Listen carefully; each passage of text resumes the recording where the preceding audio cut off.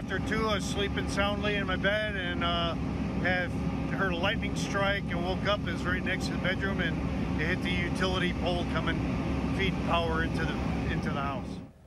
That's Bill Blaha and his family waiting just to see whether they can return to their home after an early morning fire. This is in Shiawassee County.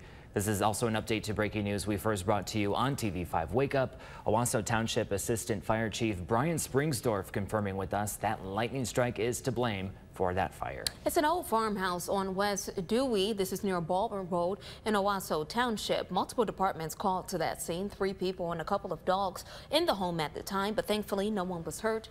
Family able to grab some computers and laptops before leaving the home, and firefighters grabbed some photos off the wall for the family. Be sure to stay with us, TV5, for continued updates.